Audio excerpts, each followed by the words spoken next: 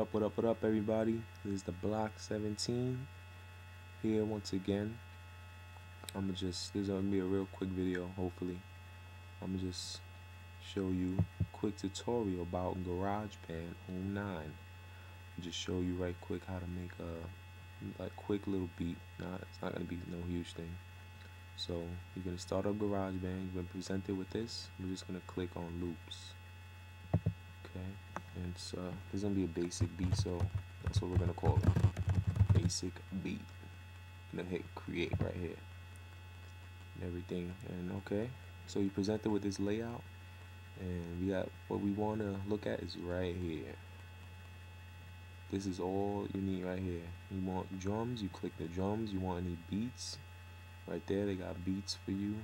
They got percussions, they got bass, guitar, piano, everything you need. So we're just gonna go to all drums and find like just a basic beat, whatever. Okay, modern rock. If you want to preview it, there we go right there.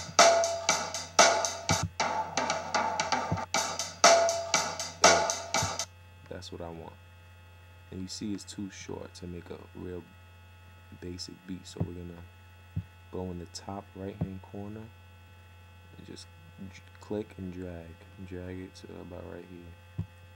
So now that's set up, we're gonna hit that reset button. Let's go to guitars. Let's see, classic rock.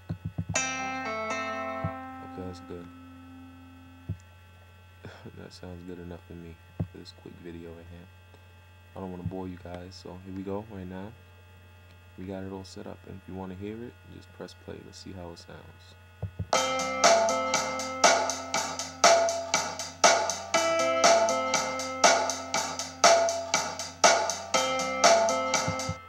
Okay, sounds pretty good. And if you want to add more stuff, just once again, I'm not going to do a whole beat making thing. It's just a basic beat right here.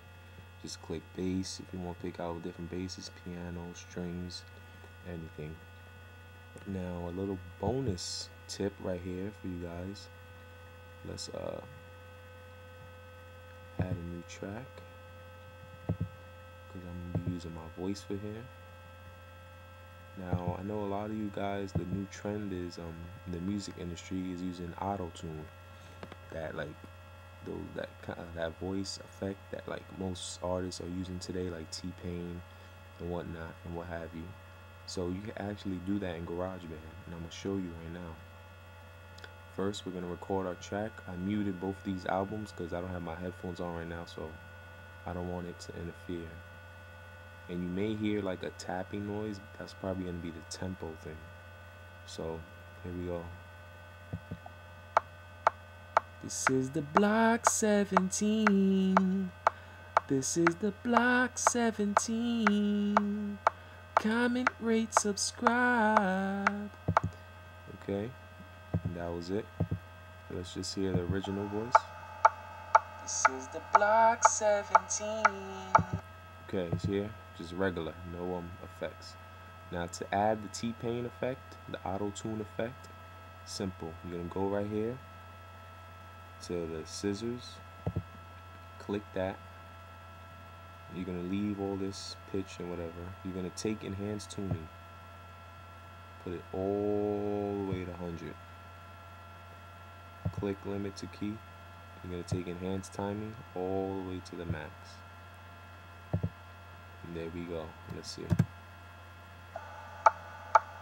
This is the Block 17. This is the Block 17.